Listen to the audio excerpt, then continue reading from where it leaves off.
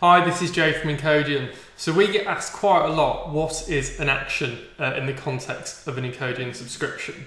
So if you've been to our website, as you can see here, we've got various different standard SKUs, which are trial, free, small, standard, mid-size, large and enterprise. And you'll notice that each of these SKUs have got a number of actions per month. So if you're on our free plan, you'll have 50.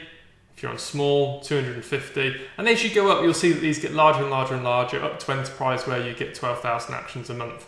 And if needs be, we can provide custom actions if you need higher throughput or you've got some specific requirements. Likewise, just to mention, if you also need to have your own dedicated connector, then we can provide that, but you'll need to contact us at sales@encodian.com. We can set that up. But back to the point, what is an action? So to work this through, I've got a few examples I'm going to take you through what they are.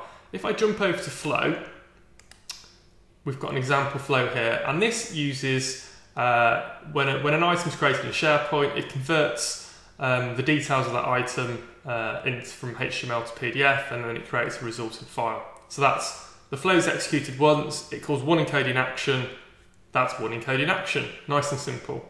If I jump over to this flow, you'll see this flow retrieves a document from SharePoint. It uses an Encodian action to convert that document to PDF. It then redacts that document using the Encodian redact action.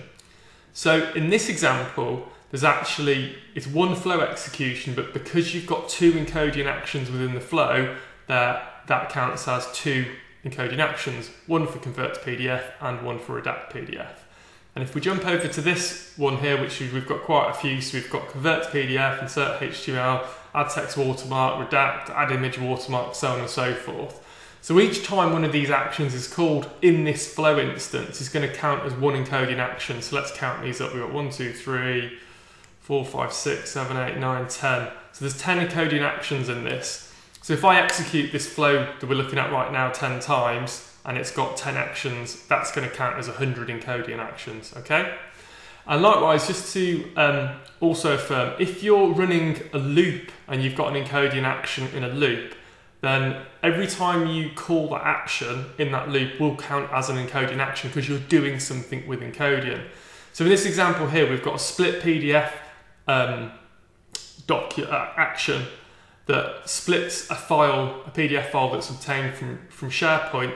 It's split that PDF document into a number of separate documents. In this instance, you can see here that it split it into 7 because there were 7 documents that are in the applied to each. And therefore, this add text watermark and create file has been executed 7 times because it's been executed against every single file that was created as a result of the split. So you've got 7 text watermark actions inside the loop, and you've got 1 split PDF action. So that is 8 Encodian actions, okay? So put dead super simply, every time you call an Encodian action, that counts as one action. It's not per flow instance, it's simply every time you call an action, it's one Encodian action. To also add, when you have an Encodian subscription, you have both access to the Encodian flow connector and all of these actions that you can see here on the screen.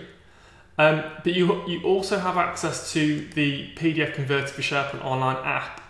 So that's not separate pricing. We're simply saying when you've got an Encodian subscription, you can use those actions either within the flow connector or via the PDF Converter app, and we'll simply just decrement the amount of actions that you've got available to you. So if I jump over to SharePoint, I've got a document library here, and let's just convert this document to PDF using the app.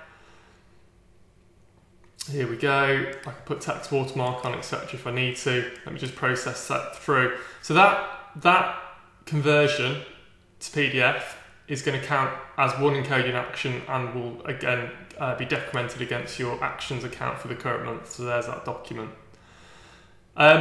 If you've got any questions and you're still not sure, please email us at support@encodian.com.